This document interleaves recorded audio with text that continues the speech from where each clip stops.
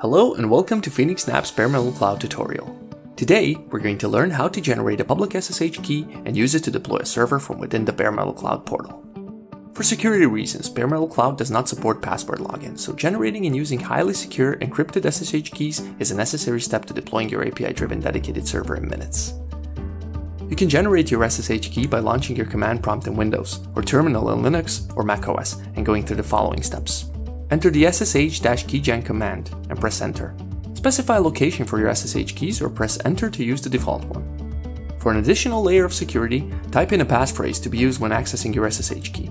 Repeat the passphrase and press enter.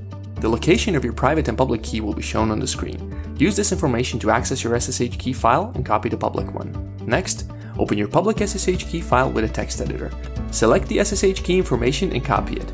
Right after selecting your preferred server instance, data center location, billing options, and operating system in the Bare Metal Cloud portal, click on Add a new public SSH key button and paste your key in the box. Once done, you can spin up your BMC instance by clicking on the Deploy New Server button. The Bare Metal Cloud portal lets you easily access and manage your existing SSH keys through the SSH Key Management section in the main menu on the left. Here, you can add new public SSH keys by specifying their name and pasting their content.